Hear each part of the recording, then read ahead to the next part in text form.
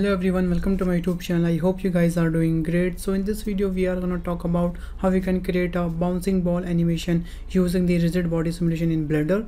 So without any further delay, now let's get started tutorial. And here you can see guys, we are going to make something like this in this video, so make sure you watch this tutorial till end. So now let's start it.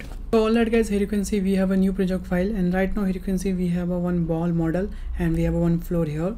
So what we are going to do exactly, we'll just fall this ball down and it will bounce it. So how we can do this? So for that, first of all I will just select my ball, and then I will just go to my physics settings, and here I will just select the rigid body, or after that I will just keep this type as a active, and we'll just go to our surface response option. Okay, and here we'll just increase our bounciness value. We can do 0.7. I think that's enough right now. And after that we'll just select our floor, and we'll also add the rigid body simulation into our floor as well. But right now we'll just change the type as a passive. We don't want to simulate this plane, basically we want to interact this floor with our balls, so that's why we choose as a type as a passive. Okay, and after that we'll do same thing here as well.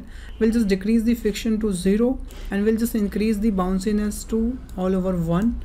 And one more thing, we'll just do it, we'll just select our ball, and we'll also increase the friction to 1. And now here you can see when I'm just gonna play the animation, so it will look something like that. Here you can see when I'm just gonna play the animation. So now here you can see guys, we have a perfect bouncing ball animation, and which is look nice by the way.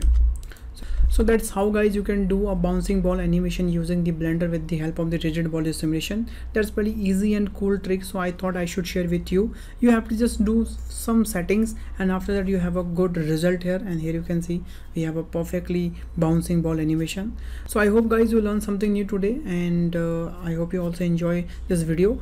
So thanks for watching this video guys. If you learned something in this video, please hit the like button, the share button, and subscribe my channel. Also, if you have any queries, if you have a suggestion, please let me know in the comment box. I will definitely reply your comment. So bye bye, take care and stay home guys.